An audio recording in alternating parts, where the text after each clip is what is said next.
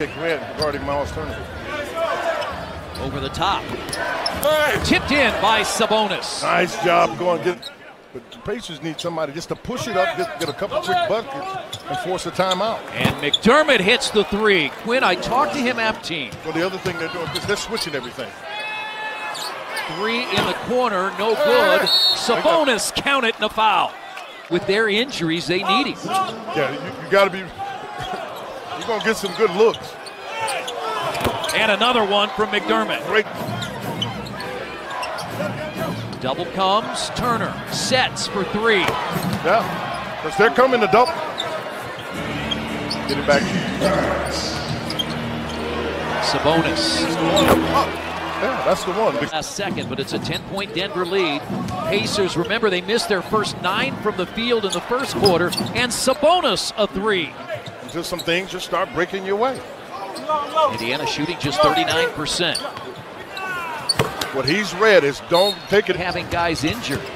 Denver has 3 starters out. We've seen the Pacers all year battling injuries as McConnell has his thing he could do better.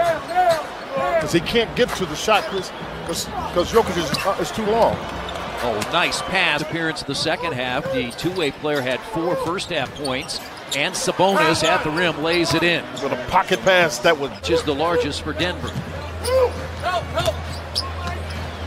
Holiday is open and cashes in. Yeah, that's important. On their team, Chris, is Plumlee. Because for a big guy, he's so active. McDermott. Lined up. Money. Third of the night for Doug. Not come in. The interesting thing is Brogdon's on the floor. And we haven't said anything about him. Oh, McDermott. Has been making it happen.